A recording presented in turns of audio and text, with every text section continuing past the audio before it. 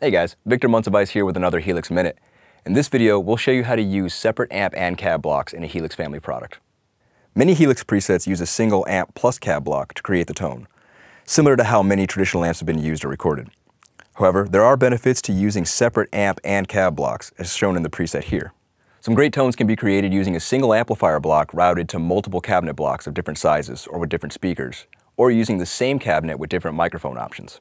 Another benefit of using the amp and cab blocks separately is being able to place effect blocks in between them, similar to an amp's effects loop. So let's take a look at how to create separate amp and cab blocks. Starting with a blank signal path, let's add a single amp block.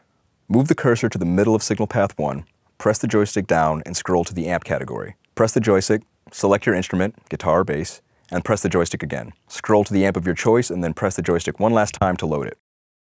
Now move the joystick one click to the right and press down and scroll to the cab block.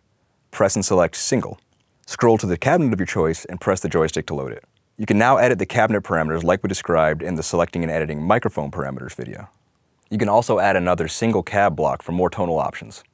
Move the joystick to the right, then follow the same procedure as before to add an additional cabinet.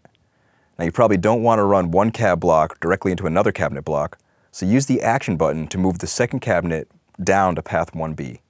Also ensure the split point is moved to after the amp block to avoid running one cabinet into the other. If you're not quite sure how to create multiple signal paths, be sure to check out the rest of our Helix Minute videos on that topic. As you can see here, using separate amp and cab blocks opens up a lot of doors to further alter your guitar tone. For more tricks and tips on Helix family products, be sure to check out line6.com, and thank you for watching.